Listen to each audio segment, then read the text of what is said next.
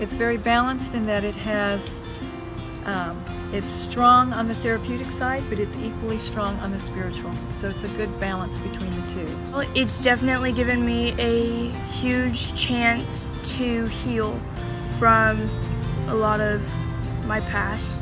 Hard for me, and I never thought that I would say that House of Hope saved my life or House of Hope changed me completely, but over the course of my time here, it's actually saved me from a lot. Meaning, I would probably be even more messed up than I was when I first got here, and it's just helped me build my relationships back.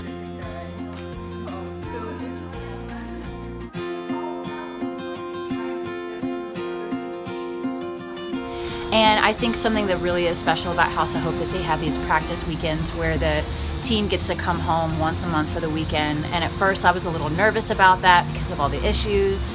We were kind of scared, like what's going to happen, but they ended up being a huge blessing and really bringing restoration to our family. Probably the biggest blessing would be the fact that my family and I can actually communicate without arguing 24/7.